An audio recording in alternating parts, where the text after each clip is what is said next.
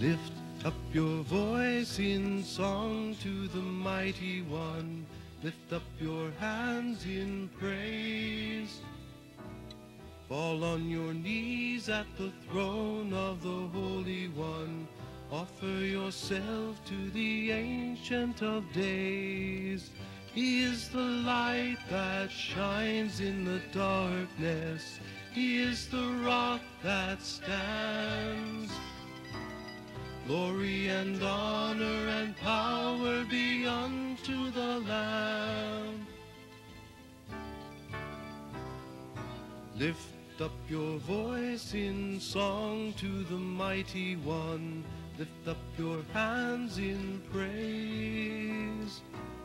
Fall on your knees at the throne of the Holy One. Offer yourself to the Ancient of Days.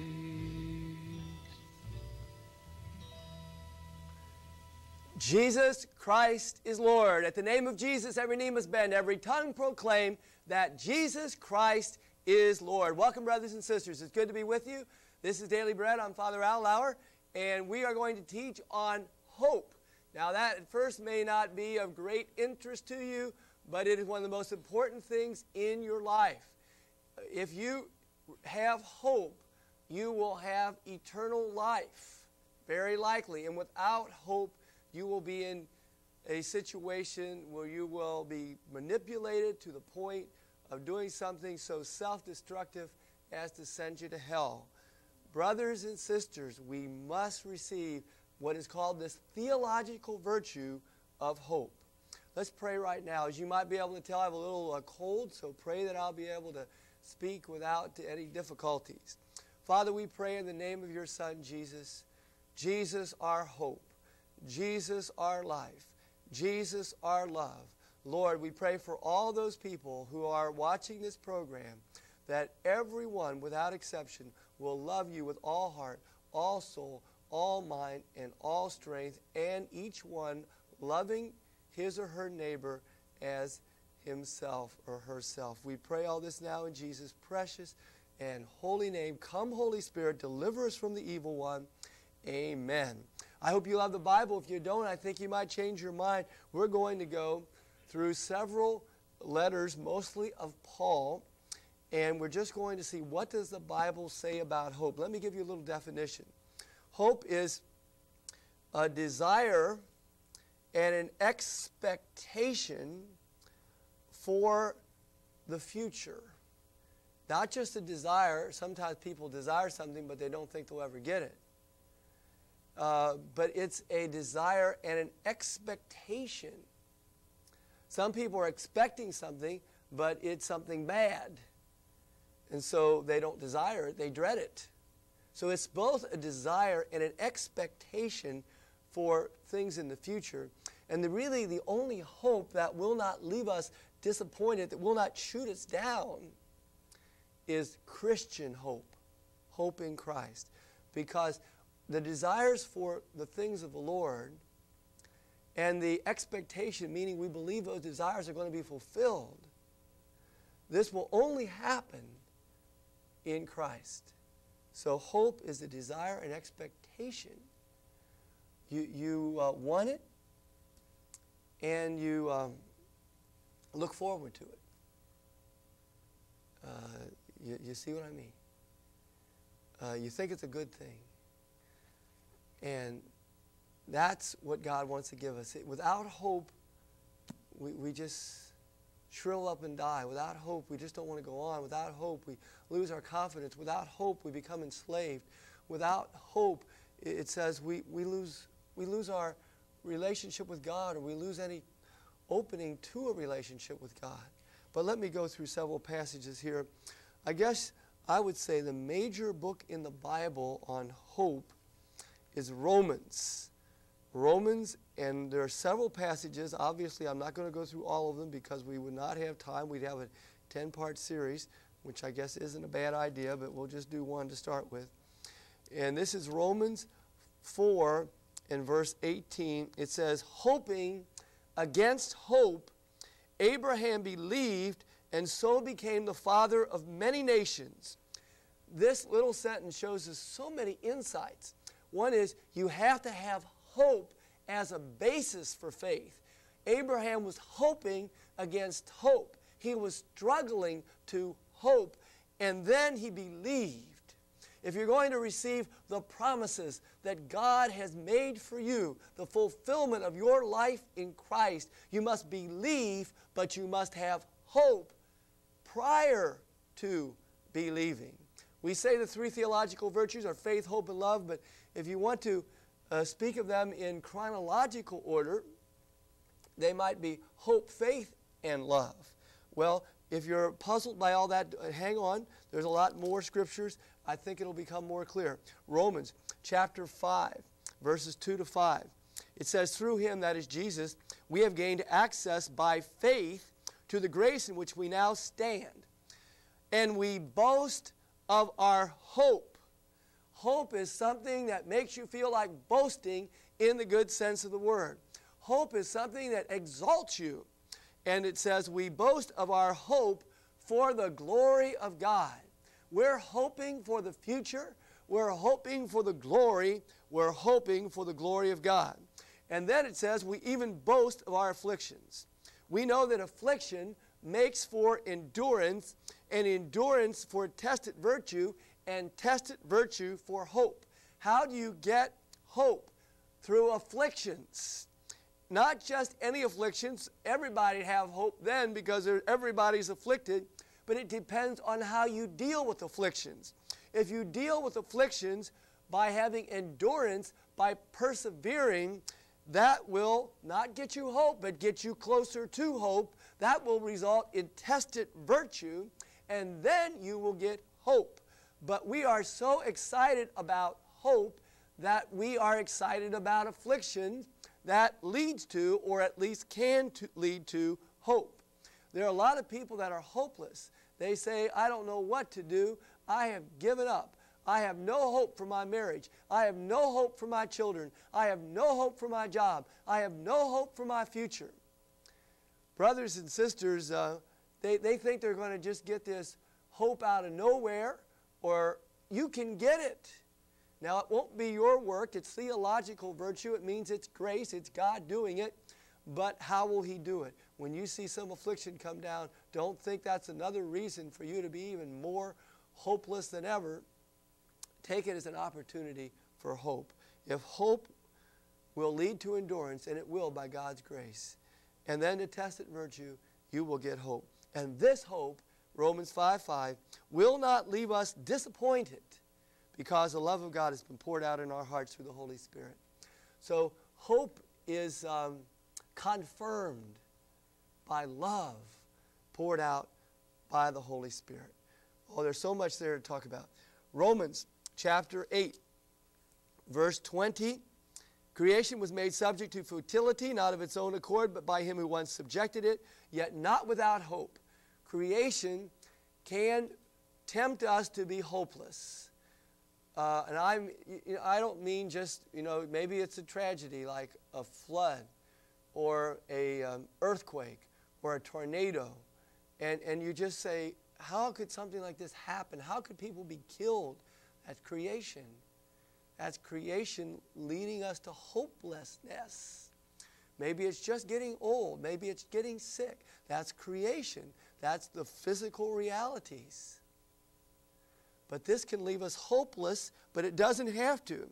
It says, yes, creation is subject to futility. It does lead to hopelessness, but it doesn't have to.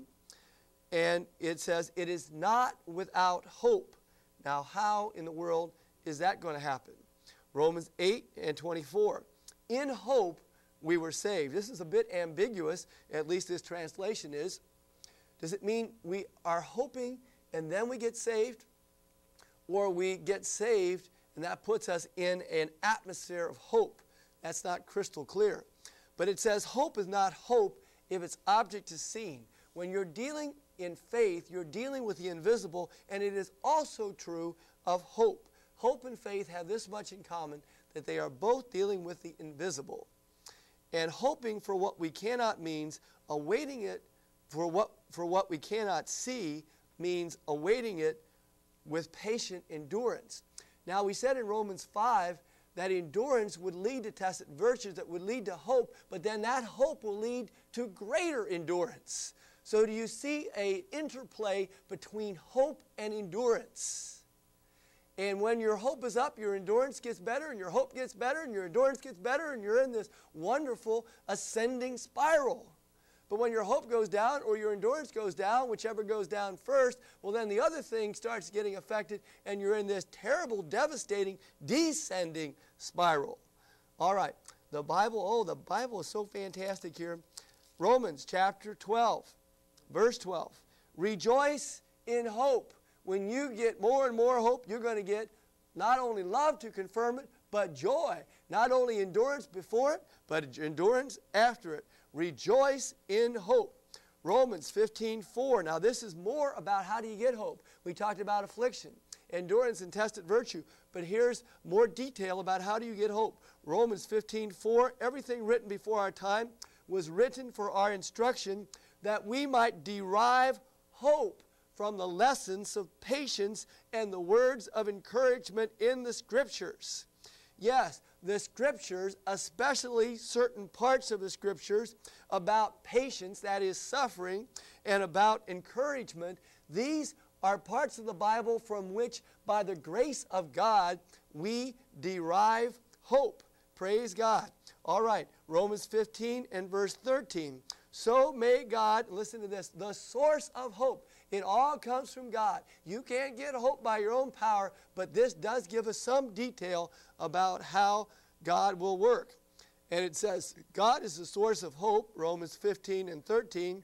May He fill you with all joy and peace in believing, so that through the power of the Holy Spirit you may have hope in abundance. So you can get some hope, but you can get more hope. In fact, you can get hope in abundance. All right, that's Romans. We could talk about it more. It's fantastic. That's all we can say. 1 Corinthians 13 and 13. I already referred to this. There are three things that last: faith, hope, and love. And the greatest of these is love. So there is a connection between faith and hope and love. And the more we understand that connection, the better off we will be. 1 Corinthians and 15:19, it says, if our hopes, there it is in the plural in this translation, I hope the translation is correct, if our hopes in Christ are limited to this life only. See, we're talking about hope for the future, but not just on this earth. Even beyond this earth, if our hopes in Christ are limited to this life only, we are the most pitiable of men. You've got to get hope that goes beyond death. Praise God. Thank you, Lord. Look at 2 Corinthians and chapter 3 and verse 12. 2 Corinthians 3:12, it says, our hope being such, we speak with full confidence. So when we got hope, and he's talking about glory, as he talked about glory in Romans in chapter, 5? It says, our hope being such, we speak with full confidence. So when we got hope, we got joy. When we got hope, we got confidence. When we got hope, we see some love. Oh, brothers and sisters, what a power, a catalyst hope is. That's what virtue means. Virtue means a power. All right, next one. There's an amazing passage here in Galatians. This starts to give us a little more understanding of the connection between faith, hope, and love. Galatians chapter 5, verse 5. Galatians 5, verse 5. It says, it is in the Spirit that we eagerly await the justification we hope for. And only faith can yield it. It talks about having hope, but you don't get your hope realized without faith. Faith yields the justification that we are hoping for.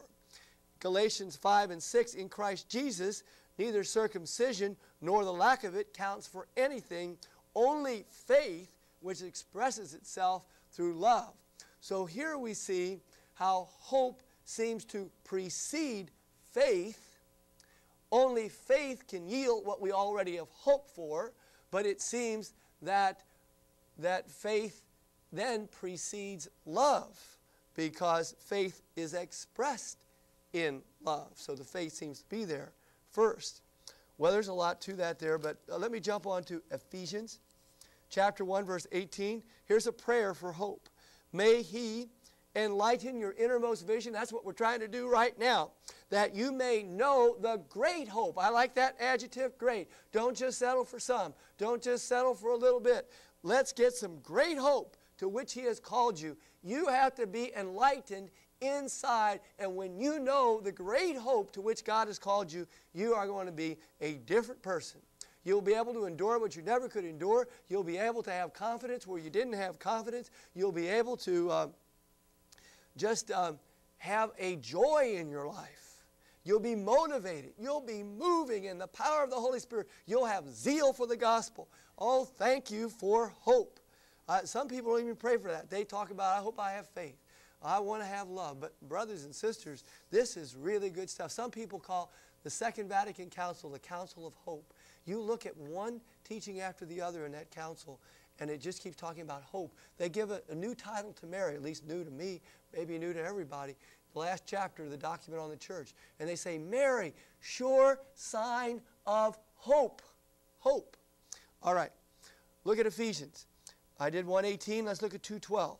Ephesians chapter 2, verse 12. It says, you were strangers to the covenant and its promise. You were without hope and without God in the world. Without hope and without God. Brothers and sisters, hope's so important that if you don't have it, you won't have God. You've got to have it. You've just got to have it. God will give it to you. All right, another one. Ephesians 4:4. This shows you just how central hope is to God's plan of salvation. It talks about the main thing. It says in 4:4, there's one body, one Spirit, just as there is one hope given all of you by your call. One Lord, one faith, one baptism, one God and Father of all. They only mention 7 things here. 3 of them are the Trinity, the one God and Father, the Lord and the Spirit. And the other ones, the body, hope, and faith and baptism. I think that puts hope in a pretty elite grouping, doesn't it? Oh, you say, I'm starting to think hope's really a big thing. I hope you are. Oh, brothers and sisters, it's so good. Look at Colossians and chapter 1, verse 4. Colossians 1, verse 4. I just thank God for His Word. We wouldn't know any of this stuff if it hadn't been for Him telling us. It says, we've heard of your faith in Christ Jesus and the love you bear toward all the saints, moved as you are by the hope held in store for you in heaven. So they talk about faith, then they talk about love, and then they talk about hope, but they spend more time on hope because it says in Colossians 1:5, you heard of this hope through the message of truth. Hope seems to be highlighted here, not apart from faith and love, but just kind of like the main thing, because you can see you got to have hope to have the basis of love. Of faith. Hebrews chapter 11, verse 1. Faith is, this is a New American translation, the old edition.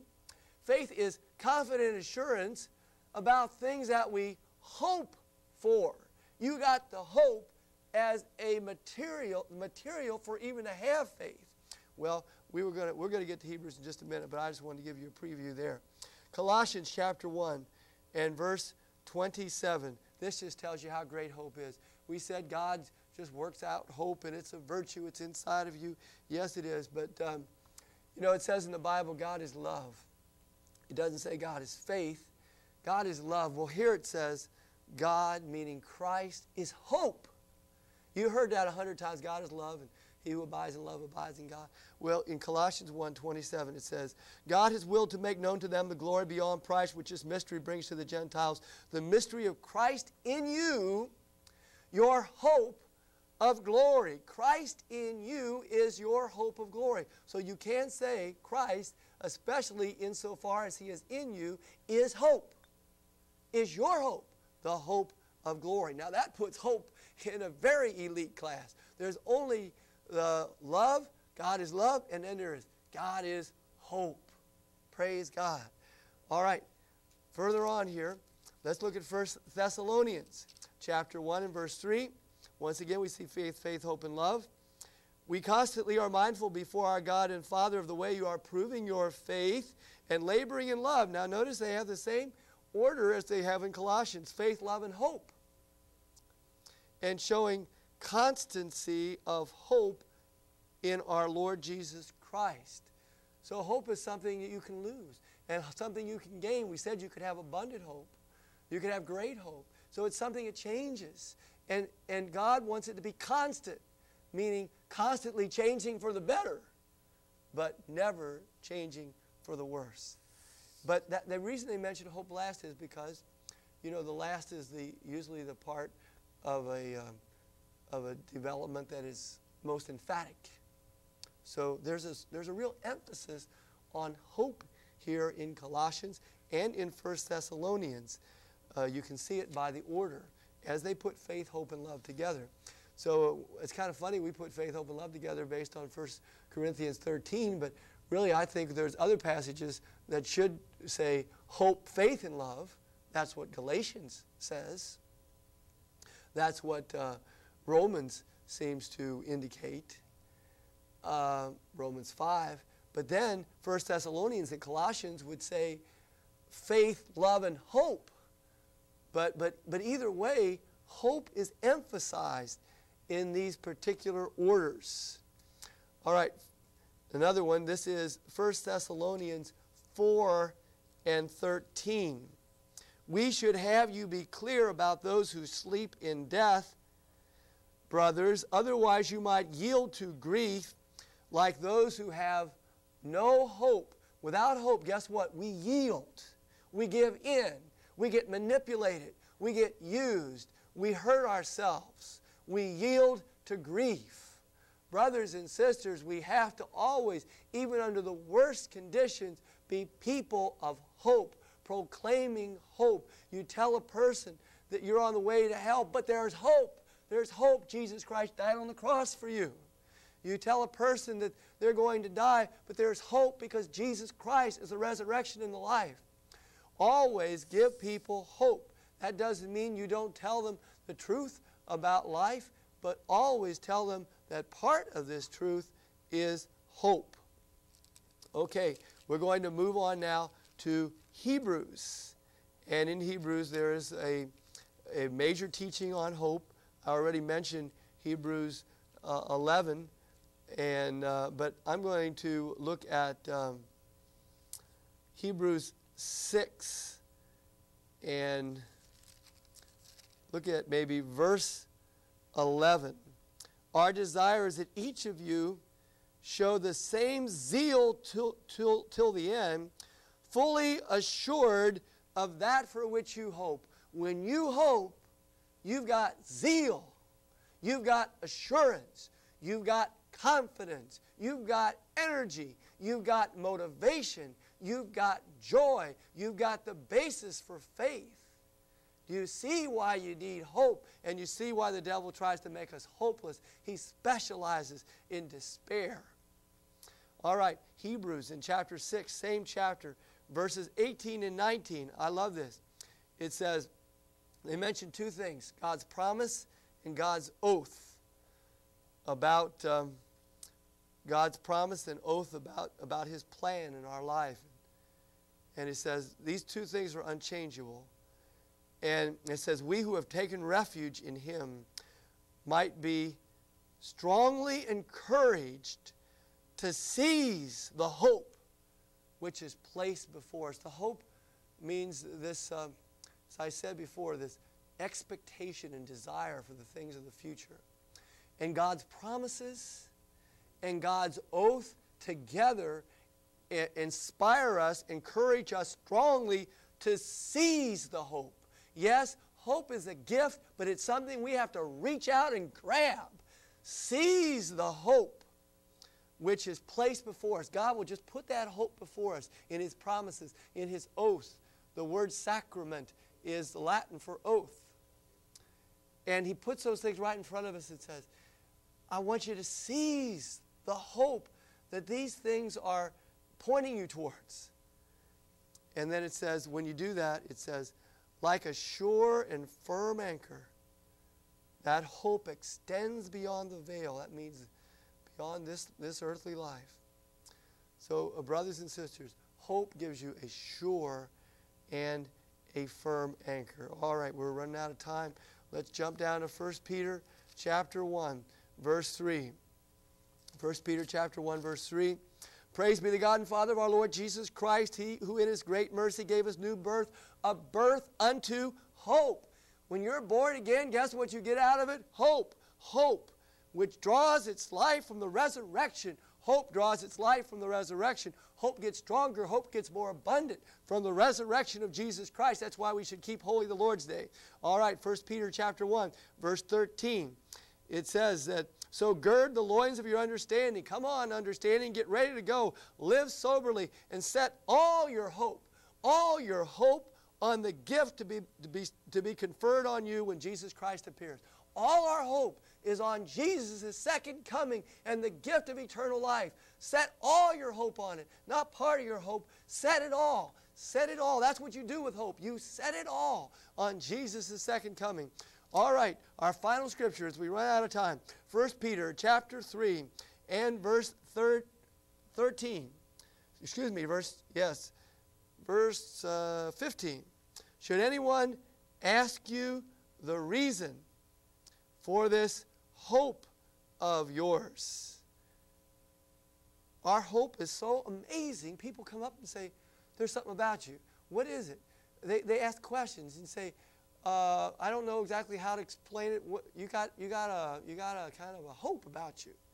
And they say, where did you get this? What is this? Here, hope is the basis for evangelization. Let's pray. Lord, thank you for your word. Thank you for telling us about hope. Lord, we know that this gives us a chance to seize the hope before us. May we seize it and bear fruit abundantly in hope and rejoice in hope and be motivated in hope and be zealous in hope. We pray all this in Jesus' name. Amen. Lift up your hands in praise. Fall on your knees at the throne of the Holy One. Offer yourself to the Ancient of Days. He is the light that shines in the darkness. He is the rock that stands. Glory and honor and power